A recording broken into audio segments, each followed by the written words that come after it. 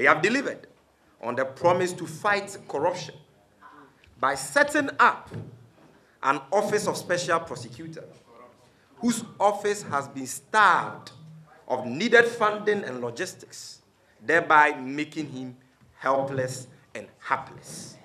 In fact, they have delivered by redefining corruption and turning the presidency into a clearinghouse for whitewashing corrupt government officials, as we saw in the Bossgate, cash for seats, and the Australian visa fraud scandals. Indeed, they have delivered in paying lip service to the fight against corruption.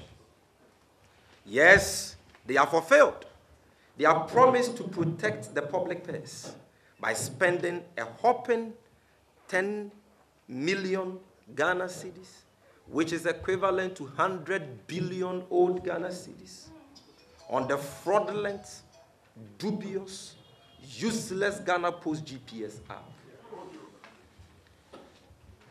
Indeed, friends from the media, our friends from the NPP have delivered on their promise to support the cocoa sector by selling, I repeat, by selling, in quotes, not for sale fertilizers to our cocoa farmers.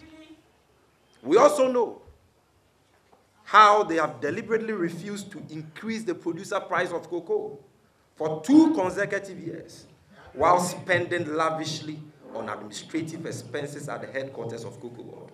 Indeed, they have demonstrated their love for our farmers by halting all cocoa road projects commenced by the Mahama administrations. Ladies and gentlemen, I think our brothers from the NPP deserve a round of applause. Let's clap for them.